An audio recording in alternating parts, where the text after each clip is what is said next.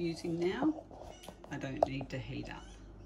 Okay, so in one drawer, I have my asparagus on my little tray. I've put a bit of baking paper underneath. Okay. Second drawer, straight onto the tray, a few little potato balls. This is a very simple after work meal for me. Okay, so what we do, close the drawers, have a look, the left side, start, right side,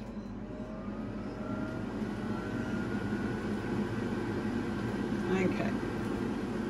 Now, I like this machine and I'm reviewing it for you today.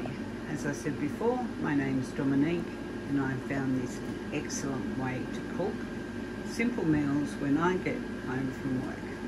Thank you for listening to me. Bye.